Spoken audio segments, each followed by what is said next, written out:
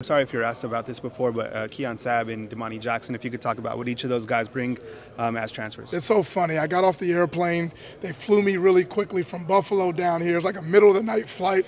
I land. The first guy I see waiting on me in the facility is Domani Jackson.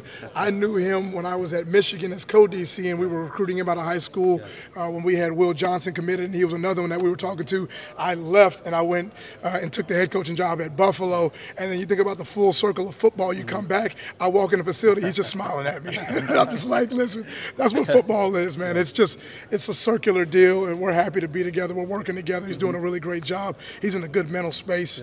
We're just building him up right now, taking him to practice at a time with him.